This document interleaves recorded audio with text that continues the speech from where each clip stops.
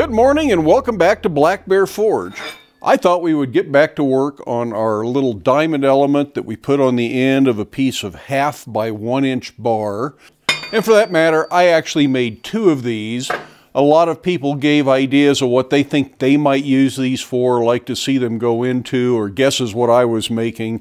And 2 is a hint because I'm only doing 2 at this point. Lots of good ideas out there, and by the time we get to the end of this video, I think it'll be pretty obvious what I'm going to do with these, but I'll make sure I let the cat out of the bag at that point. Now today, to add to that element, I'm going to take 2 pieces for each one of these, 4 pieces in total, and I'm only going to show one of these. You don't need to see this done 4 times. And I'm going to draw these out, same size material, 1/2 by 1, so that's about 13 by 25 millimeter bar.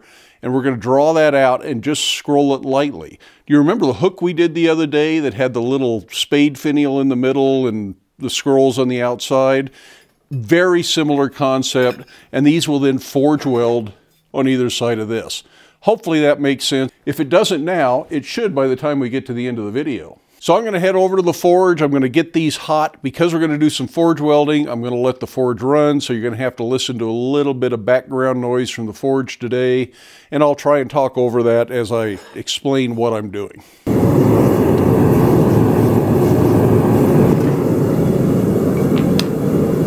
This is just a matter of drawing out a nice taper.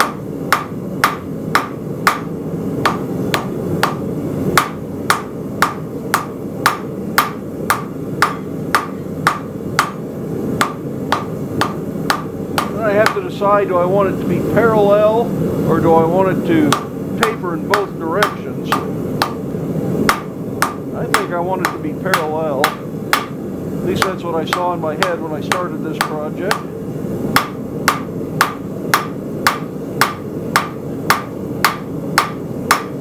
And drawing out over the horn moves material faster than drawing it out on the face. But you'll need to refine this at the face of the anvil.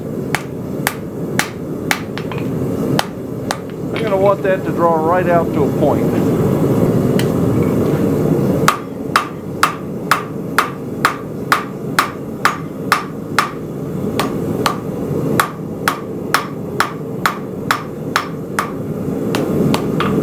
a little bit better.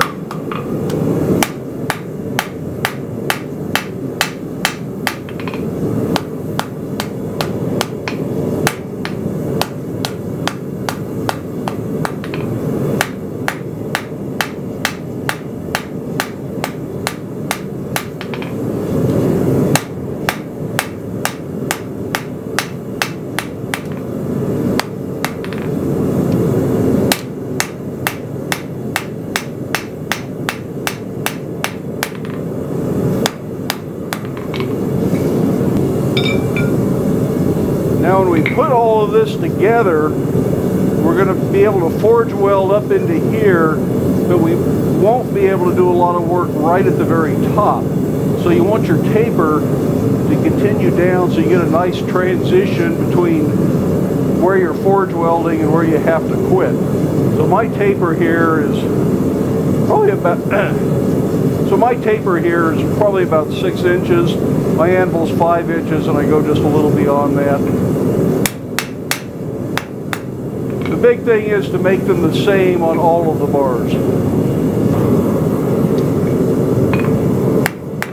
I just want to kind of soften the edges where that scroll will be, but not down into the forge weld.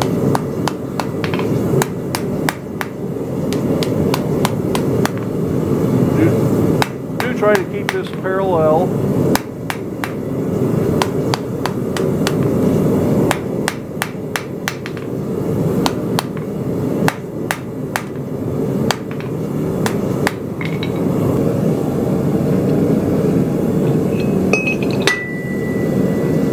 Use this jig to start that bend. I'll probably finish this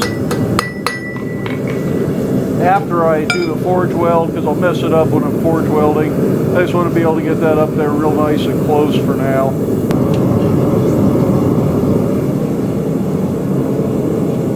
And you want 2 of those that match, or actually 4 because I'm doing 2 pieces. So if it's not quite the same, make the adjustment. So now that I have all of the pieces prepared and ready to forge weld, I'm going to go ahead and tack weld them together with the MIG welder so that they stay put. And I'm going to use as small a tack weld as I can get away with to make sure that weld doesn't show in the finished product. But this is kind of what I'm going for here. This is now 1 inch by 1.5 inches. When I'm done, I want to reduce this to a 1 inch square bar all the way down. And that's one of the reasons why I thin this through here, so that when I do that forge weld, I don't have to try and bring this down to 1 inch right there. I've already reduced this material beforehand, so I don't have to work it as much right here by this end. Now there's a couple of approaches you can take to doing this forge weld. If you're working in a coal forge and working by hand, I think leaving them this long is really going to be problematic for you. I would make that forge weld about 2 inches or so. Just cut these off, tack weld them together, just forge weld that decorative element, and then forge weld that onto the end of a 1 inch bar. That's just a drop the tongs style scarf weld. We've looked at that a lot of times before. And if you're working by hand, that saves you a whole lot of hammering. And if you're working in a coal forge, it's only going to take a little tiny welding heat anyways. I think that's probably the way to go. It does involve a little bit more skill. You're probably going to have to practice that weld to be able to get it right. I'm working in a gas forge, and I have the luxury of a power hammer. That means I can take a long heat and get a lot of this up to welding heat at one time, and I can refine the bar under a power hammer and reduce it to that 1 inch square quickly and efficiently. And I think for me, that's the way I would normally approach something like this. If it gets any longer than this, I don't think I'd do that. If we're doing gate pickets or fence pickets, something like that, I think doing it the other way with the shorter weld and then a drop the tongs weld to put it on a long bar would be the better way to go. But I think for this, I'm going to go ahead and do it in the gas forge full length, and I'm going to go ahead and refine this under the power hammer. My initial welds will probably be at the anvil, so I got a little bit more control with a hand hammer. And if you're somewhere in between, if you're working in a coal forge but have a power hammer, or if you have a gas forge but you're working by hand, just decide what works best for you. I'm not presenting the only way to do this. I'm just showing you the way that I chose to do it today. So I'm going to go tack weld this, bring it up to welding heat, and I'm going to meet you back at the anvil.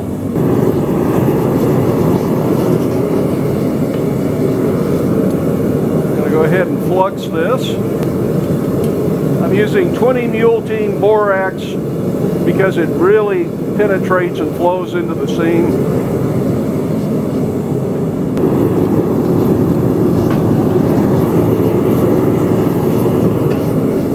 Because this is quite heavy, you'll get a long working time at welding heat. It's also a bit on the awkward side because it is heavy. While I'm using a heavier hammer than I usually do, this is still light blows for something this big. Okay, it looks like I welded on this side, but not this other side. I broke my tack welds apart.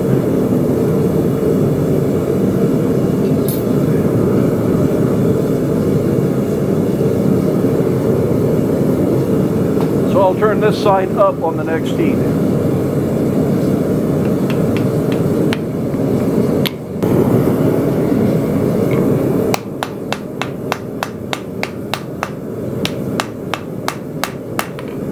Okay, I think we got a good weld now. Next heat, let's go under the power hammer and start moving the weld down. Material this heavy, that's not a bad way to go. And light stuff, I would do it, establish the weld entirely at the end. But under the power hammer, this big stuff should work just fine.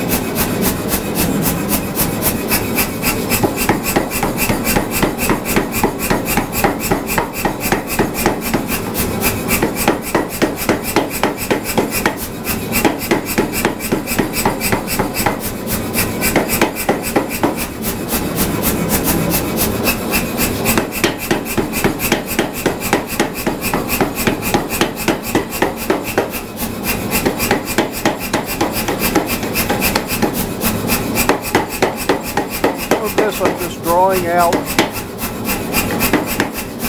I'm not worrying about welding so much, so you don't want to do much drawing out below welding. So up in here you got to be careful.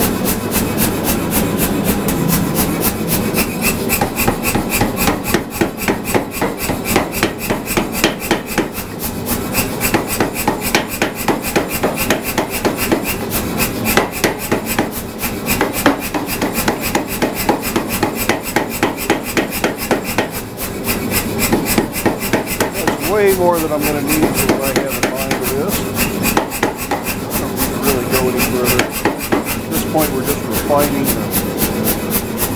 the whole piece.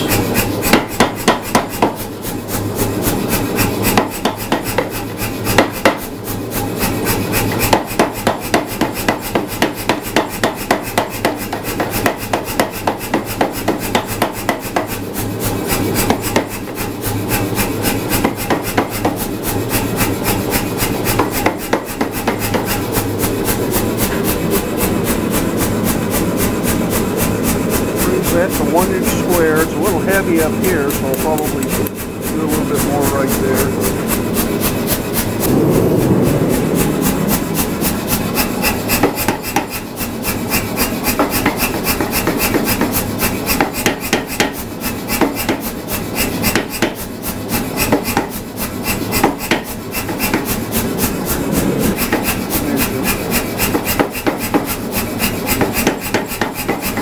Just want to get this to that 1-inch dimension.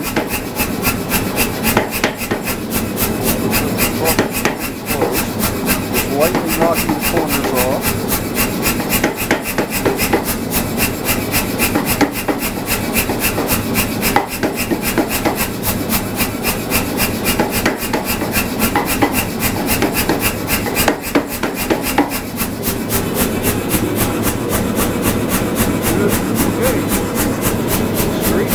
Close.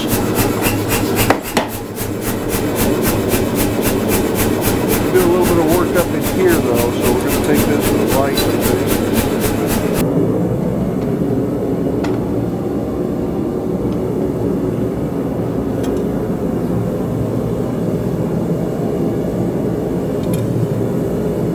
Just use whatever combination of bending forks and scroll forks, whatever it is you've got to straighten all this out. It's just pretty normal for things to get wonky while you're working on them. And we'll get another opportunity before this project is finished to do a little bit more straightening.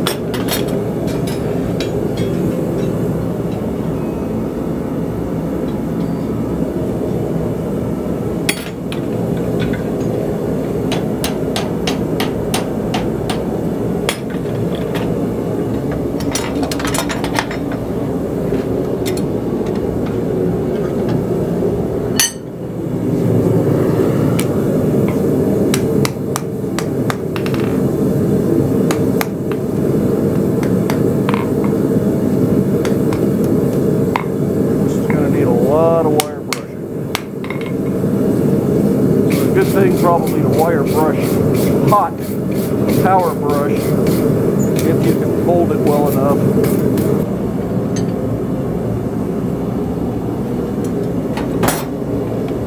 I use a variable speed sander polisher for this, not a regular angle grinder.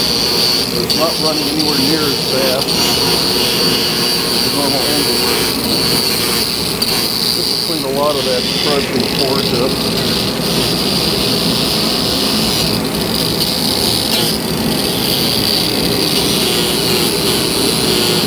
Even slow down once the grab, so make sure you're in control.